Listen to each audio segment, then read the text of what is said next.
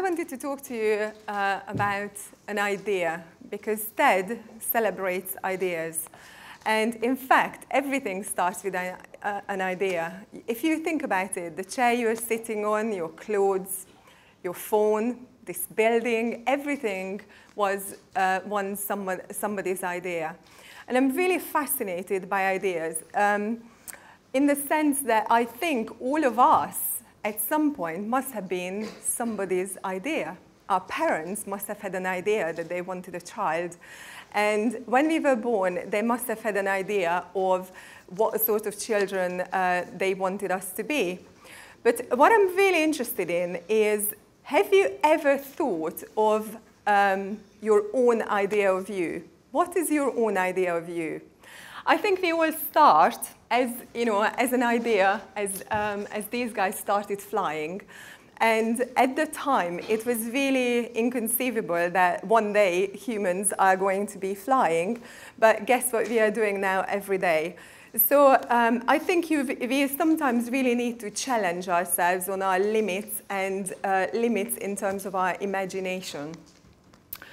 So we all start in very similar ways. We are born into a family, a community, and a society.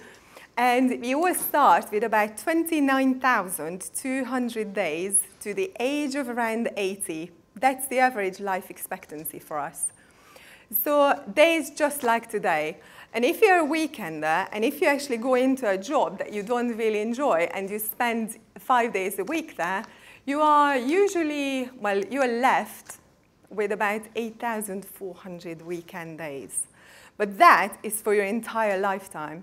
So if you think about this, by the time we actually start to live our own lives, which is around, I think, when I ask people, they say about mid-20s, 1/3 of that is already gone, okay? So how are we going to live a really good life, really? I just really want you to start thinking about this. When we are born into a family or a community and a society, we are expected to be a certain way. We learn rules, limitations, and expectations. Our parents expect certain things from us. They teach us from right from wrong. And what happens is that we just kind of mold into these systems. And at the age of 5, we go into education. And education starts to introduce us to this really interesting idea of a gap.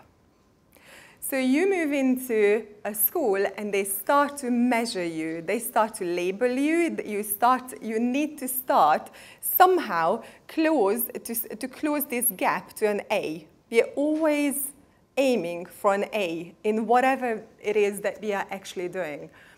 But what is this gap actually creating in our lives? We pick up a lot of labels about ourselves. We have some of the labels come from our teachers, from the people who are around us, and we start to form this view of ourselves that may or may not be the true view of ourselves. So when we come out of education, we look like this. We are covered in Post-it notes, and there are loads and loads of labels on it, usually about our abilities, all sorts of things. But if you think about getting A's in your education, what does it really mean? Does it really reflect your capabilities? We know this from history, that throughout the education system, the grading doesn't really mean much. So I just want to challenge you to start peeling off your labels today a little bit and start really examining them and start thinking about the actual systems that you were actually born into and what sort of second-hand beliefs you picked up from these systems. Because these beliefs are usually built on navigating the past. What happens is the education and all of these systems are actually trying to take us into the future that we cannot grasp with beliefs and rules based on the past. So that's a really, really interesting concept here. I want you to just imagine going into your rocking chair at the end of your life. And when you're looking back on your life, and when you're looking back on your memories, recognize that the only consistent thing is you, is the observer in you. So there are going to be some fun memories, there are going to be some sad memories, there are going to be some, and when I look at some of my pictures, I think, gosh, I can't believe I looked like that, or I said that, or I did that. We all have done things that we really don't believe it was actually us, but it was us. So the observer in you does not like regrets. So I would like to challenge you to start thinking about the decisions that you're making in your life from your rocking chair, and how happy would you be with actually living a life that you are actually making decisions for when you actually get to that point in your life. When I go to my rocking chair, what happens is that I look back on my life and I realize that one of the most important times of my life was when I was 14. And my country moved from communism to democracy. Now, democracy normally means freedom to people.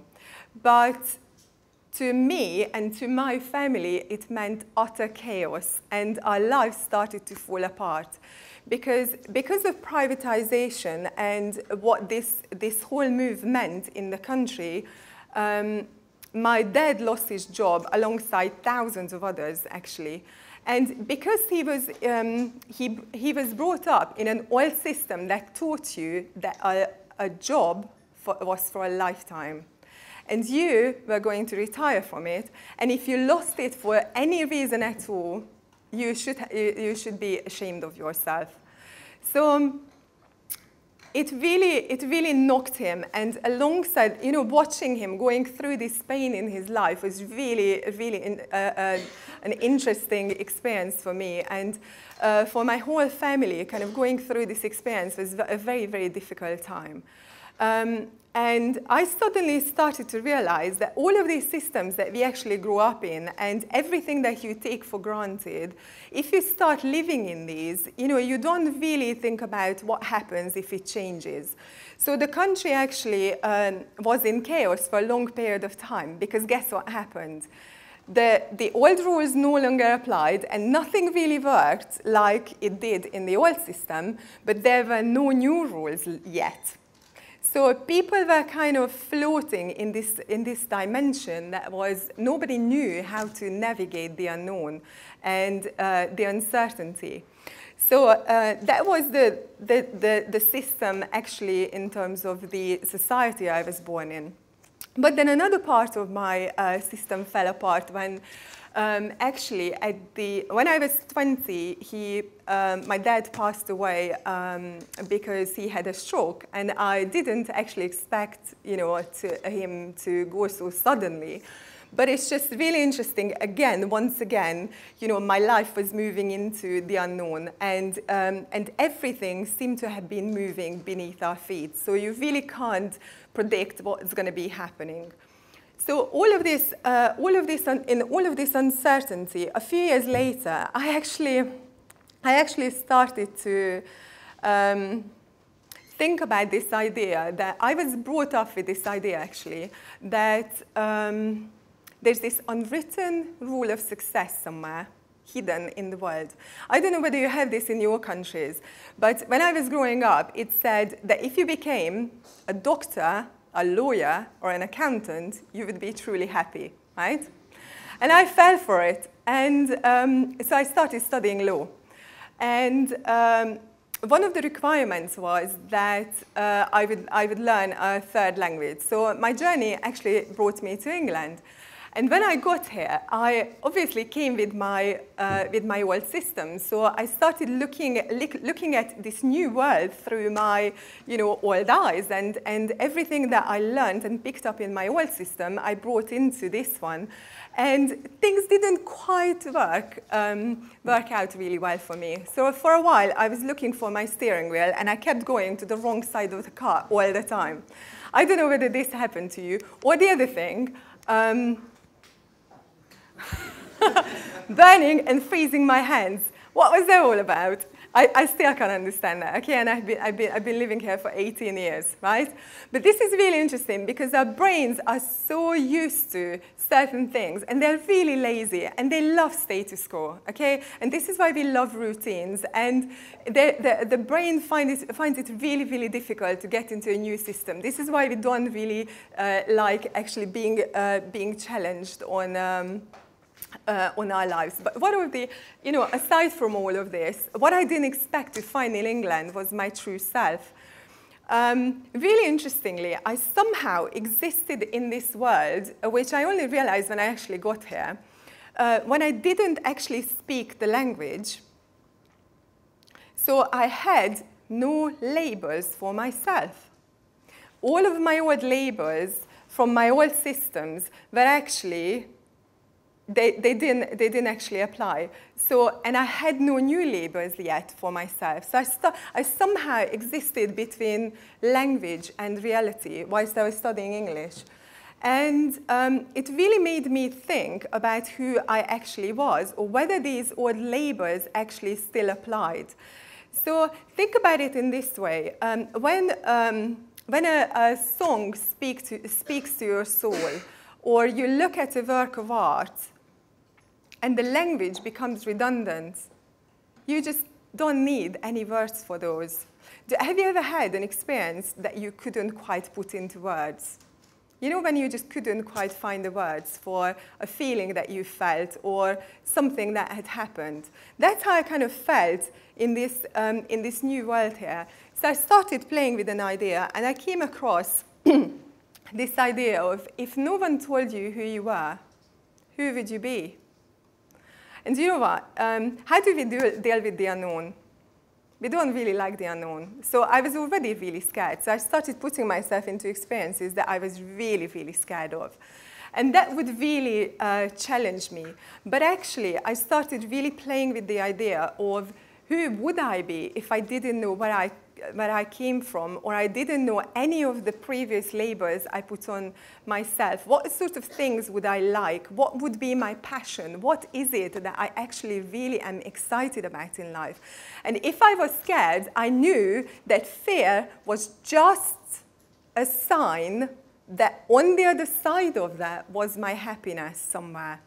So be very mindful of this in your life. If you're really scared of doing something, make yourself do it, because the more you are getting outside of your comfort zone, the more you are going to be getting a deeper knowledge of yourself and of your own self, and you are going to be stretching the idea of who you actually are.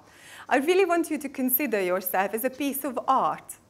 Okay, go beyond labels, go beyond language. Think about who you are if you can't actually use words to express who you actually are.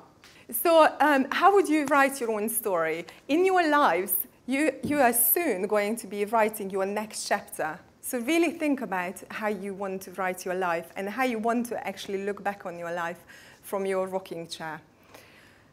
Now, I think when there's uncertainty in our lives, if we look at it as opportunity and we start putting ourselves outside of our comfort zones, we are really going to find who we actually truly are. And I really challenge you to do that. I want you to start thinking about not waiting for the weekend or not waiting for Monday. You know, we go to bed sometimes thinking that tomorrow I'm going to start running. Tomorrow I'm going to the gym. Tomorrow I'm changing my diet. Don't wait. I see some of you smiling. Don't wait until tomorrow. Do it today, okay? Because the 29,200 is sticking for all of us. And because I asked you to challenge yourselves to do something that makes you feel really uncomfortable, I thought, you know what, I'm going to challenge myself to do the same. So I've kind of written a poem, which is, I've never done this before, but I'm going to read this to you, okay? And I really want you to think about some of the concepts that are in here. The true you. You are not your name or your title or your cage. You are not your height or your gender or your age. You are not your body or your crippling fears. You are not your thoughts or your rolling tears.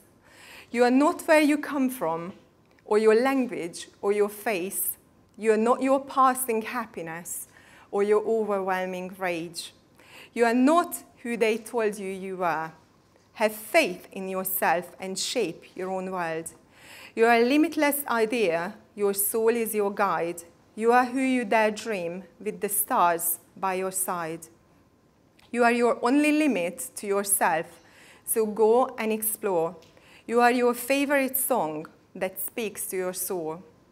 You are a million things, so challenge yourself and enjoy. Go do it now. Get out there and soar. Love yourself, love your life. You're truly unique. Create, carve, and inspire, and laugh at your fears. At the end of your glorious journey, you will look back and smile because you beat all the odds and you became who you are. Thank you. Thank you.